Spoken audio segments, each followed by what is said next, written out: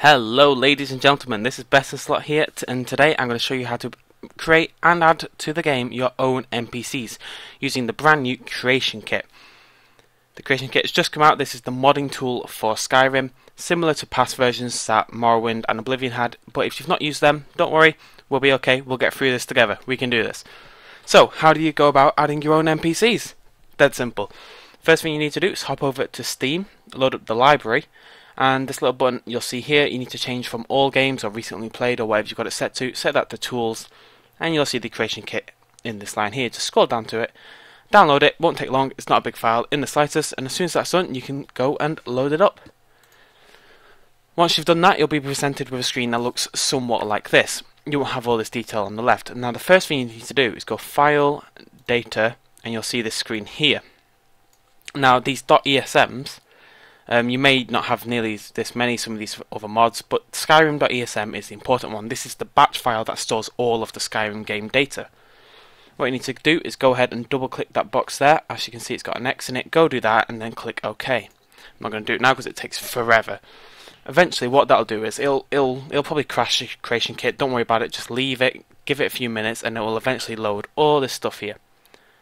Lots and lots of beautiful information right there, and as you can see, we've got actors, we've got items, magic, we've got everything you could possibly want when it comes to Skyrim. Now just to mention, when you are doing that, every now and again a little warning will pop up and it'll say yes, no, or yes to all. Just click yes to all, it's not anything to worry about, just click it and it'll be fine. So how do we go about adding an NPC? Well, the first thing we need to do is get ourselves over to the actor tab, as you can see here. You want to go ahead and click that, that's going to load all the actors in the game. And then click anywhere in here, right click and click new. And this is going to load up a fairly detailed screen and it shows you just how much power you actually have, how much you can do in this game. So we need to invent an NPC. We're going to give them an ID, we're going to call them BIS for best in slot, and we're going to call him Godzilla, because it's a beautiful name. So that's his ID, that's just something for you to identify them by, that's not important to the actual character. You want to go ahead and set a name, so Godzilla, and a short name, which is, if you ever set this character up to be in the Radiant AI, Radiant Story type system, this is what other characters will refer to them as. So, Gods. Beautiful.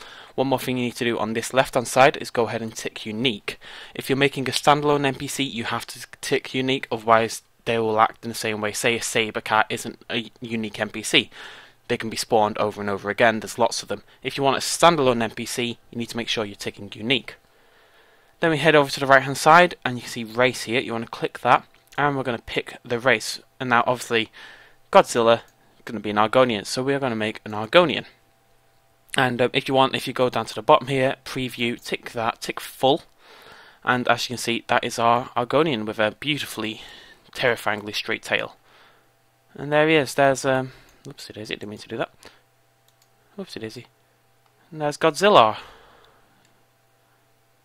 Beautiful, isn't he? So what else do we need to do? We need to go and give him a voice. As you can see, you can give him a chicken voice if you wanted to.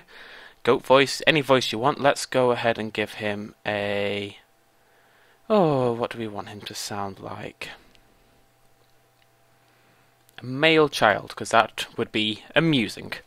And you can go ahead and mess with weight and height and all this kind of stuff. You can make them female just by ticking that box there. Yes, yes, yes. Like I said, if a box comes up like that, just click yes. We're going to stick with male for the purpose of this video. And once you've done that, that's all you need to do on this traits tab. As you can see, there's loads of tabs. Don't want you to worry about most of these for now. This is advanced stuff. We'll do tutorials on them in the future, but for now we're just going to get an NPC into the game. One other thing we need to do, go ahead and click the inventory tab. Give that a second to load. And eventually you'll get a page like this, and you can set an outfit that they walk around in, and you can set an outfit that they go to sleep in. And as you can see, this is all outfits created by Bethesda for the characters they use in the game. You can go ahead and create custom ones, but again, that's something I'm going to leave for a future edition. So let's go ahead and give him some armour, because he's naked and that's not cool. What do we want? What do we want? DB armour, I'm beyond dead. Because I have no idea what that is, and it doesn't appear to do anything.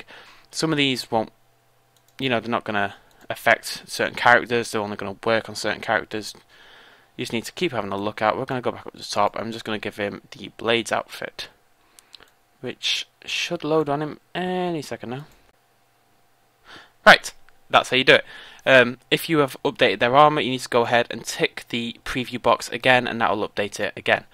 Otherwise it's not going to show up instantly. Let's go ahead, we're going to stick him in Dwarven armour. Dwarven armour, no helmet, so we can see that beautiful face of his. Sorry about that little delay there.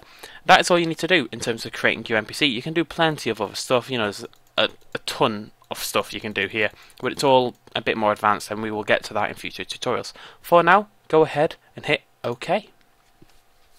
Now what this is doing is adding the NPC to this list here. As you remember, it was called Best in Slot Godzilla, or BIS, so we need to scroll around until we find BIS, which is going to be up, not down from out, and there it is, there is BIS Godzilla. So that's the object window, that's where you find all the objects in the game. But to actually put the character into the game, we're going to need to find him somewhere to live. That's why we need this window here, which is the cell view. This is all the locations in the game. I had a place in mind. We are going to go Dragon Bridge, Four Shields Tavern. This is in Dragon Bridge near Solitude. What you need to do is scroll down till you find a place you like, find a place where you want your character to live, double click it, and that will eventually load in this window here. As you can see, it's now changed to Dragon Bridge, Four Shields Tavern in the render window, as it's called. This one here. Sometimes it's going to take a few seconds, it's got to do a bit of loading and finagling, but it'll get there.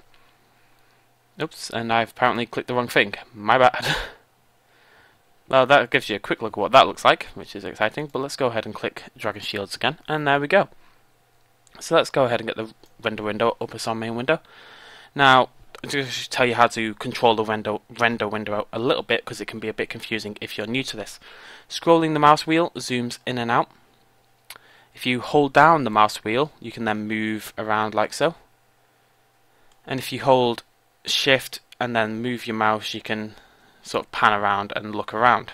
They're the basic controls. If you're using mouse clicks, that will tend to mean you're moving an object, which isn't something we're going to do right now. So you can see all the different aspects of the game, the NPCs there, or as you can see that defines it as like a seating position. All this stuff we're not going to go into quite yet.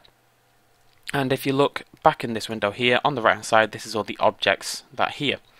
But we don't care about this, we want to add BIS Godzilla. He deserves love, he deserves to be here. So we are going to go ahead and stand him here by the counter. All you need to do, dead simple this, drag from there, place. Any second now, and there he is, ladies and gentlemen, there he is. If you hold right click, you can move him about. Hold left click to move him about, hold right click to rotate him, and there is BIS Godzilla. There is Godzilla in our game. Just to prove this works, we are going to, in a second, load up Skyrim. First thing we need to do though, we need to save it. So you click save, and now you need to save it somewhere. Just leave it in the data folder, because that's where it's going to need to be anyway, and we're going to call this Godzilla. This is a plugin file, Godzilla. Now, in order to actually use this, you need to go back to your game. So let's go ahead and load Skyrim, so we can prove this works. Load Skyrim up. And when you've loaded Skyrim, you need to click Data Files. Don't just go straight to play, go into Data Files. And as you can see, there is Godzilla ESP, and it is ticked. Obviously, you want it to be ticked, but if it's not, just come in here and tick it and make sure it's all good. When that's done, we are ready to go and check in Skyrim if Godzilla has made it. Let's go find out.